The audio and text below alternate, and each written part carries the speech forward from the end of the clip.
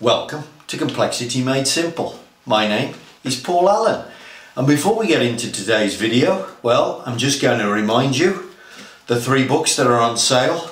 Drink tea and read the paper. If you're a green belt and a black belt and you want simple instruction on how to apply your skill, design of experiments for 21st century engineers, and finally, a statistical process control for small batch production. They are all available from lulu.com and the links are in the video below. Welcome to the latest video, and in this video newsletter, well, we're going to talk again about process thinking principles. I've introduced to you, if you haven't seen it before, go look it up, the 4 process thinking principles that allow you to literally solve any problem at all. Go look them up because you'll find those super useful and you'll make piles of cash. So go look up the other video with the 4 process thinking principles. But I'm going to add some more process thinking to the pot today. And I want to talk about problem solving and how to apply the right problem solving technique. Okay, so process thinking principles, applying problem solving tools. And basically it's this simple principle. When you have a problem and you want to try and fix it, there's a question that you have to ask, and it's this simple question: is my process in a state of chaos, or is it in a state of control? So has my problem appeared from a chaotic situation, or has it appeared from a controlled situation?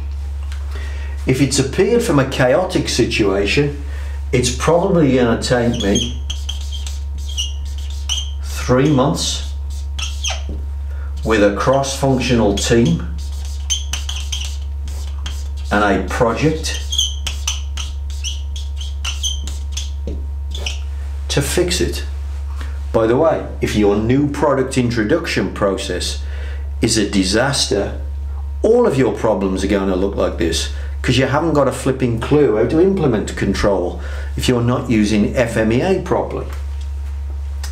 However, if you are using FMEA properly and the process is in control, this problem is going to take 3 minutes to fix.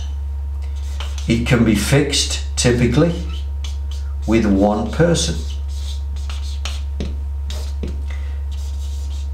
The problem will have a root cause, which is relatively easy to find.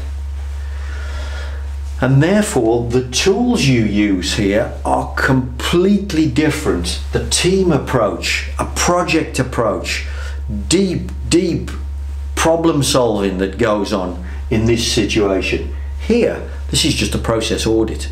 It's a piece of cake, very simple. So what's the difference between chaos and control? Well, all you have to do is plot a graph and you'll know.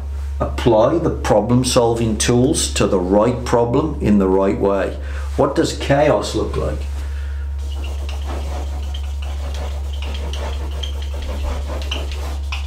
It looks like that.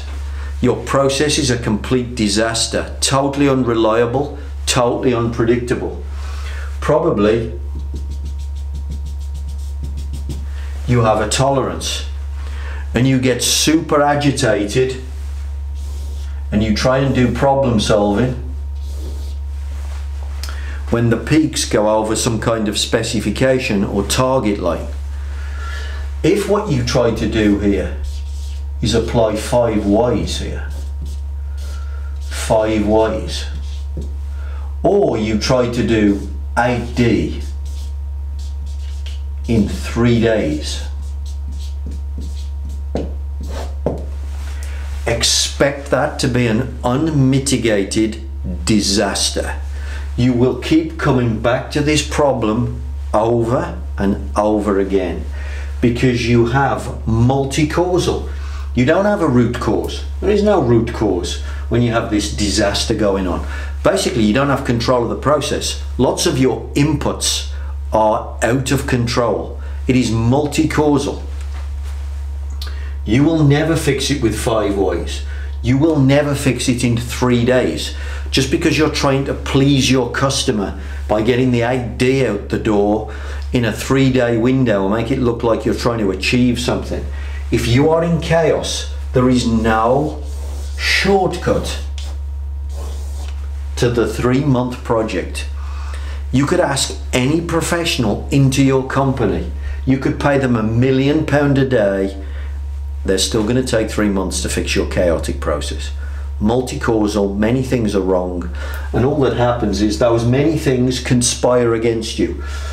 They're all out of control here as well, but sometimes they're in a good place, so all of the variables don't conspire against you. You get your extreme results when all of your variables are all in an extreme state, and that's when you get your sign that you have a problem. But to be quite honest, if you look at that graph, that problem exists every single day. Even if you don't breach the limit, you got chaos on your hands. 3 months to fix. Team and a project. It's the only way to do it. This one, control. What does control look like? Well, it looks like this. It looks like a nice consistent process. You know what it's going to do every day.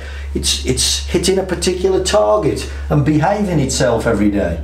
Then all of a sudden, bang, it does that on you. Now this is going to have a root cause.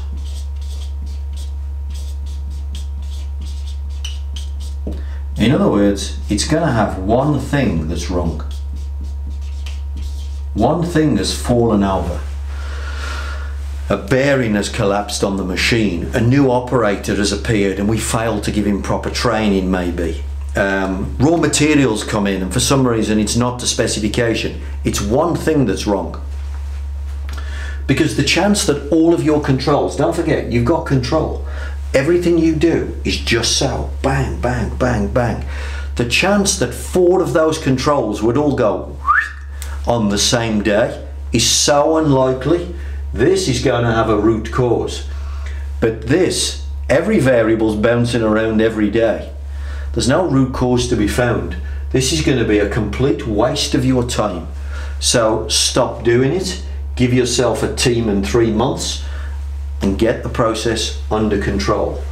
This, on the other hand, well now, 5 whys works beautifully here. By the way, we're a Toyota. They're here. That's why they use 5 whys and that's why it works. Where are most other companies? They're here producing chaotic processes. That's why it doesn't work. So if you understand the principles of chaos and control, you understand what types of techniques you're going to use. By the way, this is normally, in order to find this, it's simply a process audit. You simply pull up the control plan and you audit every one of your controls on the control plan. They are all inputs to the process. You will find one of them has gone wrong. When you find it, you fix it. It'll take between 3 minutes and 3 hours for you to do that.